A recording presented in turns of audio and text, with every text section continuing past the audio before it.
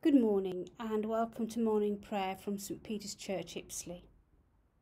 My name is Chris McLaren and I'm part of the worship team here at St Peter's. And my husband Peter will be sharing God's word with us in a little while. But let's start with a prayer. Let us pray. The night has passed and the day lies open before us. Let us pray with one heart and mind. Lord of all, in reverence and humility, awe and wonder, we come to worship you. Meet with us now and be with us always. Amen. And our first reading is from Psalm 103. And I'm reading the first 6 verses and then verses 20 to 22. So Psalm 103, beginning at verse 1. Praise the Lord, O my soul. All my inmost being, praise his holy name. Praise the Lord, O my soul, and forget not all his benefits, who forgives all your sins and heals all your diseases, who redeems your life from the pit and crowns you with love and compassion, who satisfies your desires with good things, so that your youth is renewed like the eagles. The Lord works for righteousness and justice for all the oppressed. Praise the Lord, you his angels, you mighty ones who do his bidding, who obey his word. Praise the Lord, all his heavenly hosts, you his servants who do his will. Praise the Lord, all his works, everywhere in his dominion. Praise the Lord, O my soul. Amen. And we now have a special visitor coming to be with us for part of this morning. Good morning to all of you who are logged on to morning prayer this Monday.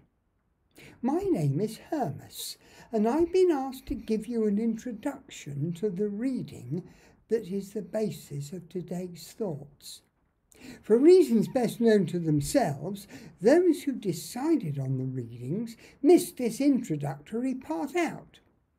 So here goes. I'm a beggar who lives in Jerusalem. You know, we've had a lot of turbulence in these last few years, with a lot of stirring things happening about a man called Jesus of Nazareth. Some people thought he was the long-awaited Messiah. But if he was, I would have expected him to have healed me from one of those occasions he was in Jerusalem, because that's what the Messiah was meant to do. I did know another lame man whose spot was near the sheep gate, who he was healed by this Jesus of Nazareth, but these good things don't seem to happen to me. Oh, by the way, if you know of someone who's been healed by the power of Jesus of Nazareth and you have not, keep believing, because God may have some other plan for you, as he had for me. But I must press on. I was on the afternoon beggar's shift this day. You see, there are so many of us that needed help that there had to be a sort of begging shift system. My friends carried me up to my begging place, and various other people were going up into the temple because it was the 9th hour. For you, that would be mid-afternoon. I just got comfortable on my mat when I saw a couple of youngish men just about to pass by. Now, I'd heard a lot of the psalms sung at various times by the temple choir, so that I knew only the Lord could heal my very painful bones, as it says in Psalm 6. So I called out, "Brother, can you spare a shekel for the love of God?" Well, they stopped, and the older one said, "Look at us." Well, that was very encouraging. So I looked and held out my right hand, but he said, "Sorry, I don't have any drachmas or gold coins, but I will give you something I've got. In the name of Jesus Christ of Nazareth, walk." Instead of giving me something in my right hand, he grabbed my right hand and pulled me up, and I didn't fall over. I got this funny feeling in my ankles, and my bones were no longer in agony. I found I could stand. I found I could walk. I found I could jump. What is more, I remembered that another psalm, Psalm 103, where it says to praise the Lord, for he heals all your diseases. So there I was, with these two young men, at least 10 years my junior, leaping around like a child and singing all sorts of different psalms, different ones to the ones they were being sung at the normal service. It caused quite a stir, let me tell you, because most of those in the temple had known me as the beggar at the gate. But before I leave you, I have just 2 points for you to think about. 1. Those coming to worship felt it was their duty before God to help the needy. That was why they gave to us beggars. Now, just a few hundred stadia north of where I am, there's the city of Beirut, where I hear there's been a large disaster in your days. What have you done to show your godly duty to those in need in your day? And there's something else very funny I found out. I know that healing from a bone disease that leaves you in agony is only by the Lord. It says that in Psalm 6, verse 2. But Peter and John said the healing was in the name of Jesus Christ of Nazareth. What does that tell you about who Jesus Christ is? 2 things for you to think about this morning. Thank you, Hermas, for those thoughts. We come now to our second reading, and this is from Acts chapter 3, beginning at verse 11 and reading to the end.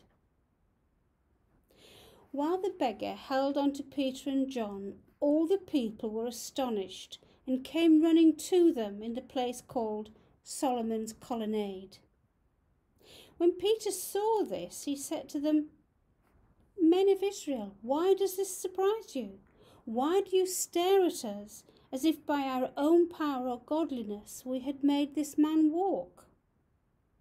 The God of Abraham, Isaac, and Jacob, the God of our fathers, has glorified his servant Jesus. You handed him over to be killed, and you disowned him before Pilate, though he had decided to let him go. You disowned the holy and righteous one and asked that a murderer be released to you. You killed the author of life, but God raised him from the dead. We are witnesses of this. By faith, in the name of Jesus, this man whom you see and know was made strong. It is Jesus' name and the faith that comes through him that has given this complete healing to him, as you can all see. Now, brothers, I know that you acted in ignorance, as did your leaders. But this is how God fulfilled what he had foretold through the prophets, saying that his Christ would suffer. Repent, therefore, and turn to God, so that your sins may be wiped out, that times of refreshing may come from the Lord, and that he may send the Christ who has been appointed for you, even Jesus. He must remain in heaven until the time comes for God to restore everything as he promised long ago through his holy prophets. For Moses said, "The Lord your God will raise up for you a prophet like me from among your own people." You must listen to everything he tells you. Anyone who does not listen to him will be completely cut off from among his people. Indeed, all the prophets from Samuel on, as many as have spoken, have foretold these days. And you were heirs of the prophets, and of the covenant God made with your fathers. He said to Abraham, "Through your offspring, all peoples on earth will be blessed." When God raised up his servant, he sent him first to you to bless you by turning each of you from your wicked ways. And this is the word of the Lord. Thanks be to God.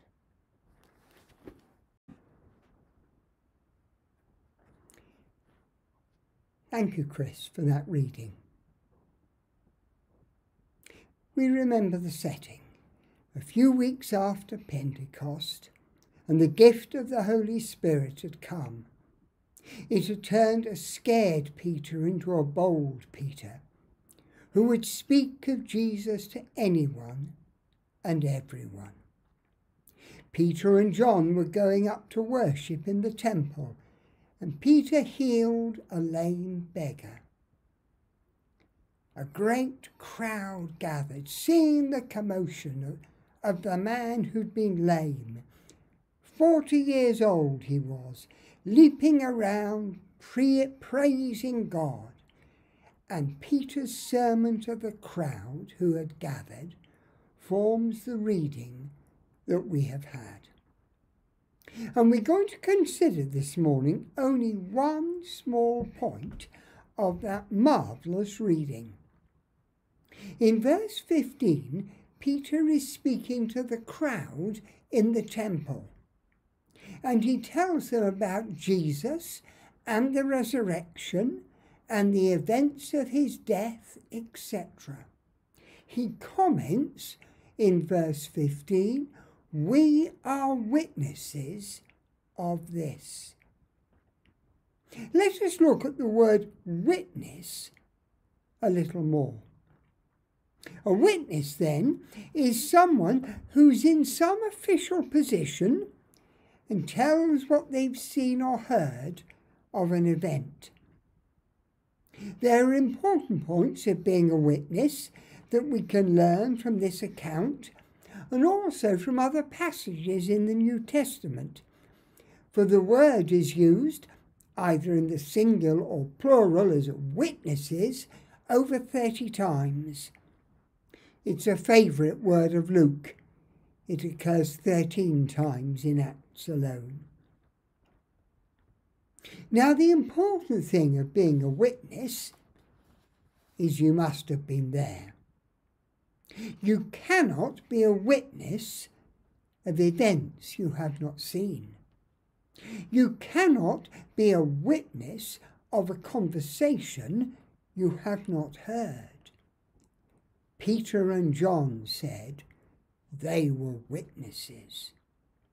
You see, when I say that I've seen the Victoria Falls in Zimbabwe and Zambia, I do not mean that I've seen a marvellous picture of them, even though it might have been a superb high-quality print. I mean, I've been there. And it's not good enough for me to claim to be a witness of the Victoria Falls by asking my dad about it and looking at his pictures of him sitting a lot closer to the edge than I would ever dare to go. I have walked along the bank. I have got wet in the continuous spray. I've heard the roar. I've seen the keen types bungee jumping over the Victoria Falls Bridge, and others go down the rapids in canoes and rafts. I am a true witness. And as a witness, I can compare this waterfall to the Niagara Falls in Canada. One has railings to keep you safe. One has an unguarded edge. One has hot, steamy spray. One has blowing ice crystals. I've seen it. I can be a witness. And what does Peter say? He says, by faith, in the name of Jesus, this man who you see and know was made strong. Being a witness to the events of the life, death, and resurrection of Jesus had a corollary. Others had to be told so that there was repentance and faith and healing. And this has always been the way in the Christian church. Remember, Jesus said to Thomas in John 20:29, "Blessed are those who have not seen and yet have believed." Remember again those words from Peter's sermon we've just heard. The God of Abraham, Isaac, and Jacob has glorified his servant Jesus. You killed the author of life, but God raised him from the dead. We are witnesses to this. Notice again that Peter turned the attention from himself as the witness onto Jesus, who was the source of the miracle and their death and resurrection. And he told the crowd that it was not just the name of Jesus that brought healing, but there was something further. The crowd had to act. They had to repent and turn to God. Verse 19. So the disciples were witnesses of two things. One, that Jesus had lived for 3 years and as a teacher, and his teachings, miracles and actions were of God and were prophesied in the Old Testament. They could say to those around them, yes, we were there. We can testify that this is so. We are witnesses. They were also a witness that the people had crucified Jesus, a blameless man, the founding leader of life, the one who founded life itself and who continues it. But God raised him from the dead. And the disciples did not just say this once or twice. Peter said it in all his 3 recorded sermons in Acts. In Acts 2, in Acts 3, and Acts 5. And because a time came when the number who could say from first-hand experience, we are witnesses, that they had met Jesus, that number was going down through death. Various disciples then put down in writing their accounts of these events. And today we have this in the 4 Gospels.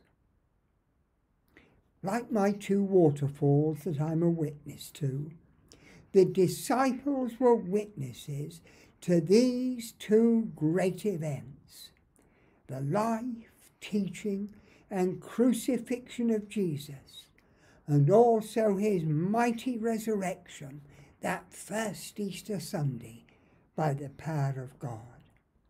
And they used this fact that they were witnesses to urge repentance and faith on their hearers, so that there would be repentance of sins. For us, we were not there at the events of the life of our Lord. So how can we be witnesses in our day? There are actually 3 ways, and we need to use them all. 1, we must know the facts about the life, death, and resurrection of Jesus that is in the Gospels, and be ready to explain the facts to those who ask us. For we live in a society where the basic facts are not known at all by many people. And the events of Jesus' life are described as fulfilling the words of prophecy in the Old Testament. So we should try and have an understanding of a wide range of the Bible, both Old Testament and New Testament. Many of us find a daily reading from the Bible helps us in this. Attending a house group or morning prayers at church can help as well. Secondly, we must be able to speak of our own experiences of God's power and grace to us in Jesus Christ. It is no good for me just speaking of the effect of God's grace on my parents, or my brothers, or even my children.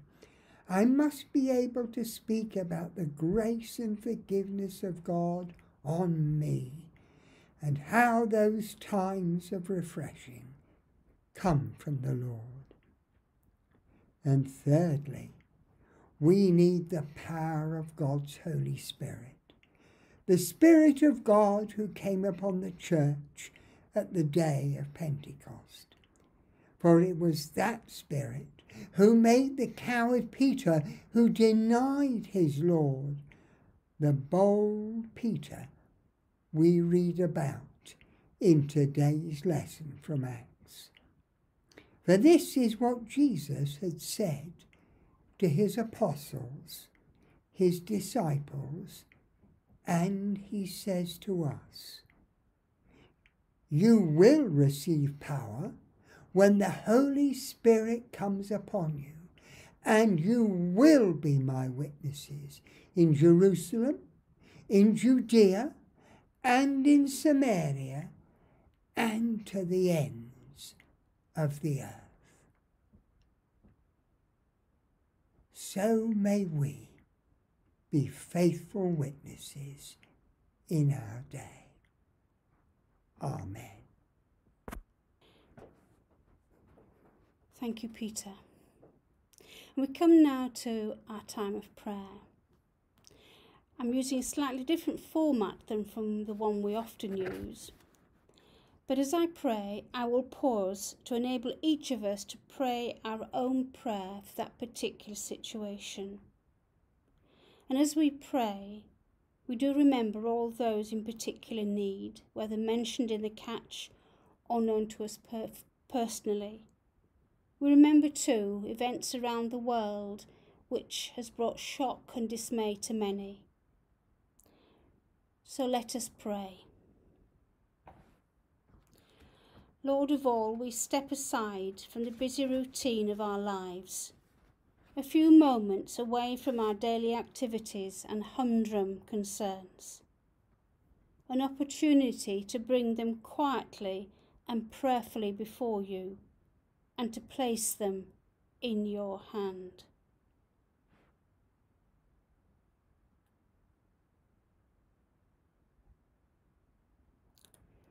Lord, we bring ourselves, our strengths and weaknesses, our faith and doubts, our hopes and fears.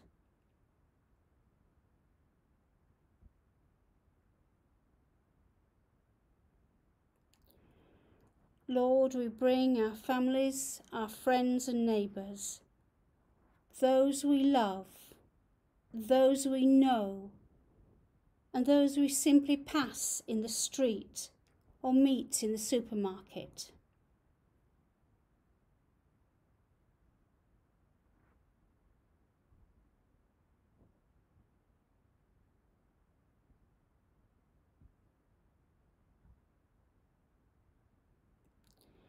Lord, we bring our community, the estate where we live,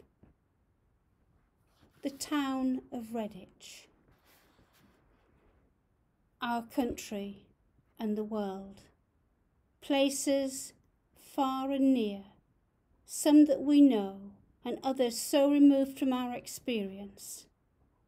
We pray too, Lord, for all those who serve in these areas for the common good.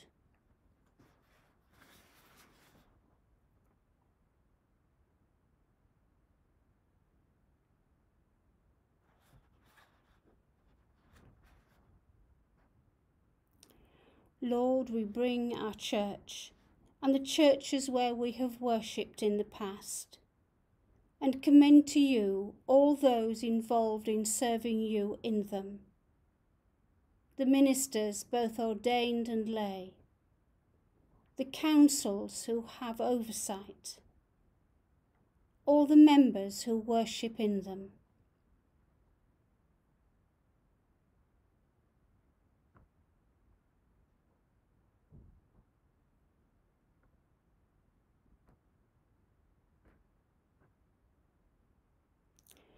Lord, in quiet confidence, we entrust all to your care, knowing that your love is more powerful and your power more loving than we can ever know or imagine.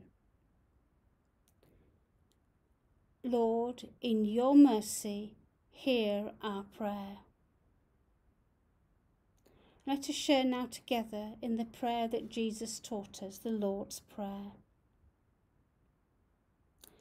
Our Father in heaven, hallowed be your name. Your kingdom come, your will be done, on earth as in heaven. Give us today our daily bread. Forgive us our sins as we forgive those who sin against us. Lead us not into temptation, but deliver us from evil. For the kingdom, the power and the glory are yours, now and forever. Amen. And a blessing. May the goodness and loving kindness of our God follow us all the days of our lives. May his loving kindness and truth continually preserve us, so that we can say, "The Lord is my shepherd, I shall not want." Amen. And thank you for being with us this morning. We look forward to seeing you for the rest of the week.